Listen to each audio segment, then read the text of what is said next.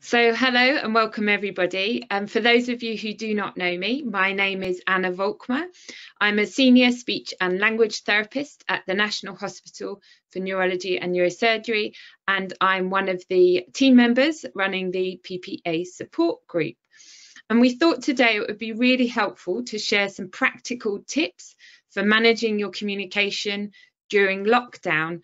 And these are tips that we've collated from people living with primary progressive aphasia and their families. So the first thing that people have shared is the fact that actually having a really good routine supports them in their communication, in their conversation and their interactions. And actually having a routine can be quite tricky. So sharing the routine with a loved one with PPA can be really difficult, because actually accessing a calendar with lots of written information on it can be really, really hard.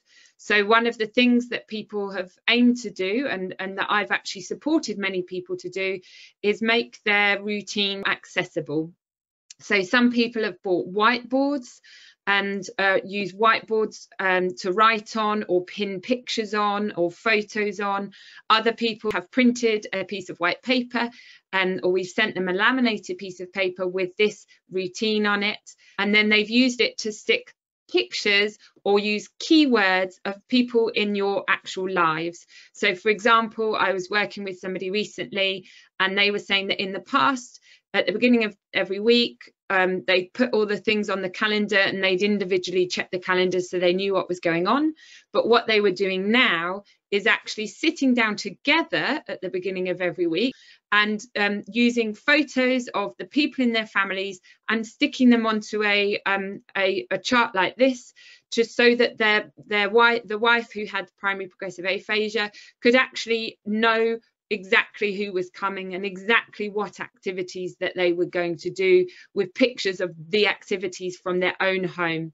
And they'd plan that in advance and they'd incorporate into that routine daily activities that you might not normally include on a calendar. So they were incorporating things like activities they do around the home together, leisure activities like dominoes, or even things like physical activity and seeing family. And I'm going to talk about each of those in turn now, starting with routine daily activities.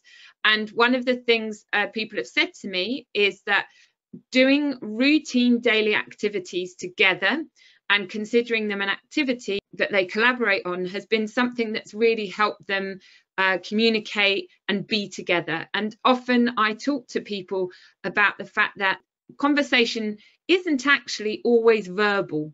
Conversation is also something we do non-verbally, where, for example, one person may be washing up and the other person may be drying up.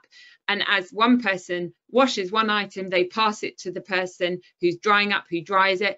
And there's some non-verbal communication and interaction that becomes part of being together. So what people have talked about is really focusing on things that aren't just about, discussing the philosophy and politics, and at the moment lots of people aren't so keen on discussing those, but actually being together and doing things together. That's also a type of conversation. And I just wanted to share a picture of this. This is a picture of somebody polishing furniture, and there's been some lovely research that's been actually published in Guardian recently, where they talked about the importance of doing these types of activities to give a person meaning and purpose and pleasure in daily routine. The other thing people have talked about is physical activities. And so one couple I was talking to, they were explaining that they've been going on a daily walk together, and on that walk they would hold hands, and often the person with primary progressive aphasia would communicate to her husband by indicating which route they should take. So it's like gently nudging her husband down the path she wanted to go to. And he talked about that as being part of their conversation and their experience of being together. He also talked about going to a park that they felt safe in, and going at a time of day where there weren't too many people, but actually that act of going out being really important. The other thing somebody shared with me recently was that they bought a table tennis table and propped it up in the garage, and they talked about this table tennis, so tennis being almost like a conversation where they each took turns. One person took a turn, the next person took a turn, and that this could really take up hours and hours of their day, but actually that their loved one was really good at it, and she felt this interaction really revealed his competence in a conversation. And other people have shared ideas like doing yoga online jointly, just by Googling these things through YouTube, for example. Another thing, I've talked quite a bit about not communicating actually, and something that people often speak about is the value of quiet time. And somebody recently described being quietly with her partner as being in a safe space. And this, I thought this really beautifully summarized what many people have said to me over the years, is that actually being together while doing something that doesn't require speech and language, but being together whilst colouring, watching television, or jointly solving a puzzle, which again, you know, doesn't require language. You can put forward a piece or put forward another piece without actually having to talk about it, or even listening to music or playing music together. That might be something that people enjoy doing. These are things that you can do together where the emphasis is not on the talk, but it's on the quiet activity that you're undertaking.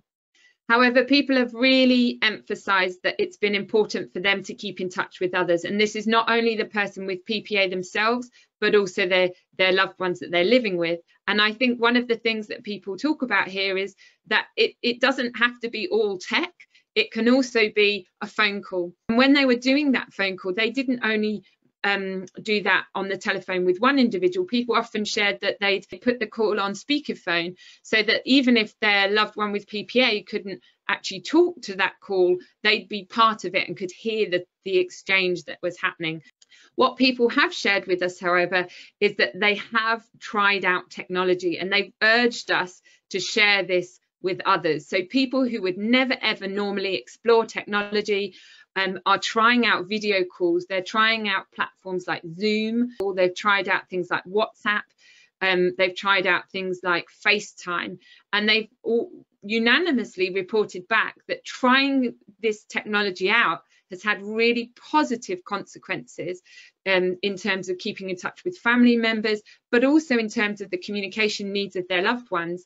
So video calls have the power of allowing you to see the non-verbal communication of the other person, and actually really increase the group nature of a conversation. So people talked about doing group Zooms with family members, attending a Friday night quiz every week, and even if their loved one with PPA couldn't participate in the entire quiz, that loved one was often able to be present, and if they became fatigued, they could withdraw from the conversation and then re-enter it appropriately at a later time. And in my clinical work, what I've found is actually that often trying it out can result in a success very easily and very quickly.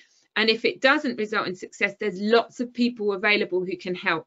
I've often found that people with primary progressive aphasia can use their resources that are not language based, so facial expression, tone of voice, pointing, gesture, jointly having explaining something with their loved ones. People are often able to bring a photo from another room or bring an object from another room to show on a video call, and equally see that in others. So they're able to, if perhaps their auditory processing is not so good, they can see what's being said, they can see the lip movements, they can see the other person's gestures. The other thing, so just a couple more points to make here, is that people have shared with us it's been really important to alert other people to their communication difficulties during the current COVID pandemic.